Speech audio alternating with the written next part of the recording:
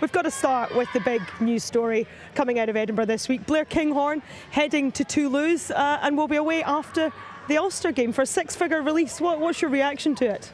I think it's brilliant for Blair. I mean, he's been such an impressive player for a long time at Edinburgh. Plays standoff, plays fullback, most comfortable at fullback, I think. But an opportunity that comes along at this for Blair to play at the top 14 in a star-studded team with so much history, and he's played over 100 odd games for Edinburgh. He's got 50 caps for Scotland. I think it's brilliant for him. It's a big miss for Edinburgh. I know we're going to have a look at some of his influences and statistics later on, so it'll be a big miss.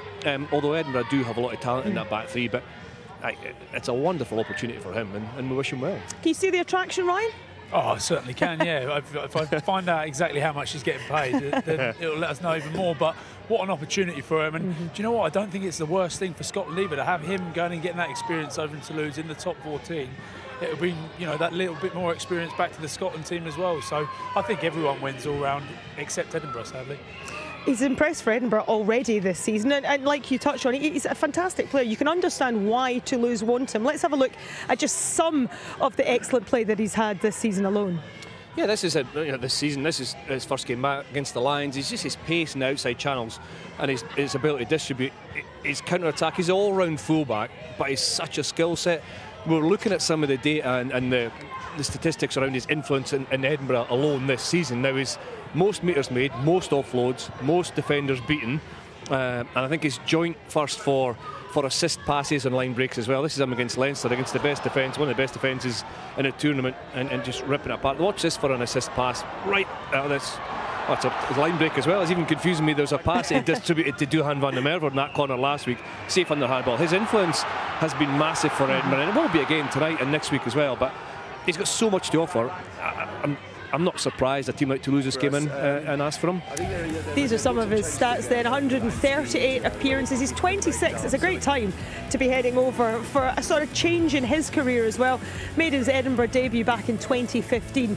And there you have it, the points scored, the tries in all competitions. And you just said it there, Chris, he's got 50 caps for Scotland. I mean, he'll have to deliver in Toulouse as well. I was just about to say that. It comes with a different pressure, doesn't it, playing over there? Yeah, and I think he'll grow with both hands. He's obviously got aspirations to keep pushing in the Scotland team, and he wants to do well there. But like you said, it's a new challenge, and it can bring the best out in players. He's a big man, 6'4", 6'5".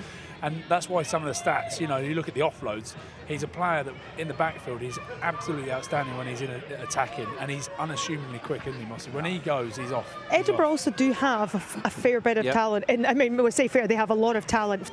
With Blair still here, 4 internationals in that back row, so you can understand why he's been allowed to go. And the fact that Toulouse have stumped up the money to get him out early. That's a big factor as well. Duhan van der Merwe moved back to the club after, the disappointing circumstances around Worcester.